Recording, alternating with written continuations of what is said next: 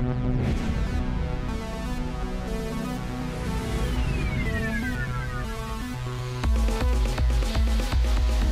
have a new disturbance in the southwestern Gulf and can be making a run for tropical storm status with winds now 40 miles per hour, pressure of 1,004 millibars as of midnight Eastern Time this October 18.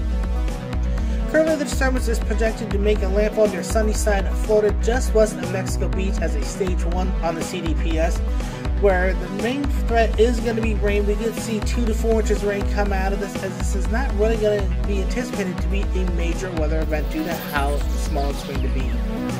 It is at 24.1 degrees north, 93.7 degrees west. Again, stage 1 on the CDPS. Minor damage is expected. Where it does going to go, it is almost a borderline stage 2, so we will have to keep an eye on this to see how much stronger it's going to get.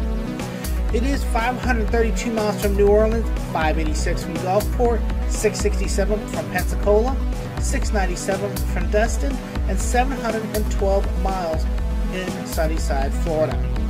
We do have warnings already up across the south. We have tropical storm warnings from the Mississippi-Alabama border to Yankeetown, Florida, Grand Isle, Louisiana to the Pearl River, and storm surge warnings from Indian Pass to Clearwater, Florida.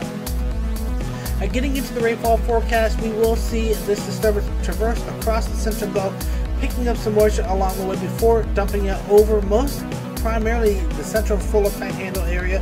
Those darker grays indicative of 3 inches of rain per hour across those areas, and we will see that rainfall go up in through Georgia, across the Carolinas, and maybe into North Carolina by the time we do get into early next week. Sea surface temperatures for this disturbance are looking really good for it right now. 28-29 degrees Celsius where it's at. As it does start moving towards the northeast, it will start getting into cooler waters, but those waters are still going to be favorable for maintaining some tropical cyclone development. Now, getting into the forecast, what you're really going to be looking for is to seeing those greens come up on the track guidance. That is where the tropical storm force winds are going to be at, and they're going to be few and far between, as most models don't make this a very intense tropical storm at all. Most of them keeping it at a very minimal tropical storm, maybe 50 miles per hour at the most is what the NHC is calling for. A few miles, maybe a little bit more bullish, but we'll get into that guidance once we do to get into the models.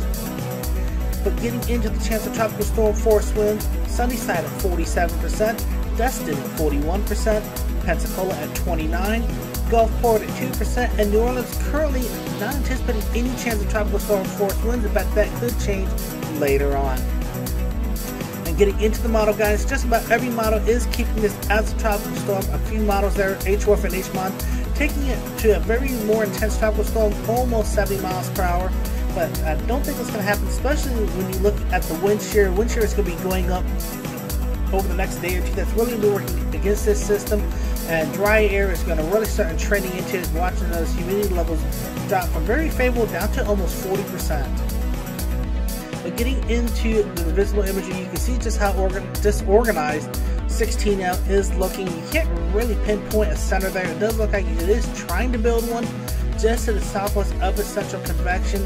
But you can see on the water vapor imagery, there is a lot of dry air that is primarily going to be part of the steering current for this system, as it is going to be pushing it towards the east, northeast. Last movement did have it at northeast at 12 miles per hour.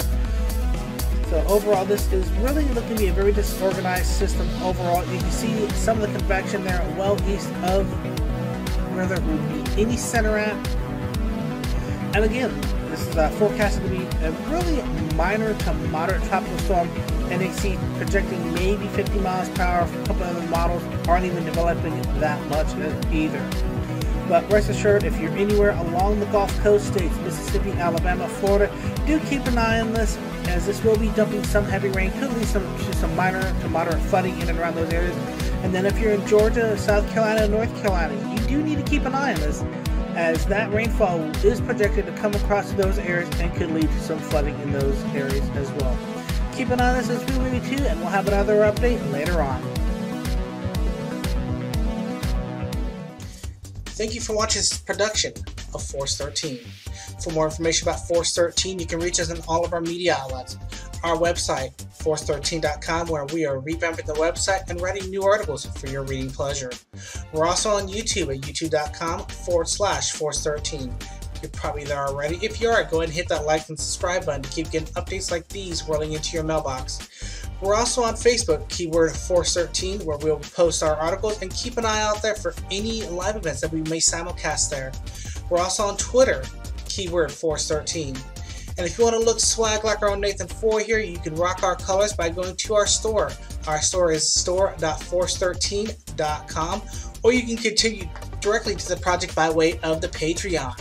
More information about patronage and the privileges you can get from it can be found at patreon.com/force13. And if you want to reach out to the project directly, you can reach out to us at Force13 on Skype, or you can hit me up directly at extension TREN, extension 1375, or you can hit that link in the bottom of the description to get to our Discord. That information also available at the end of this segment.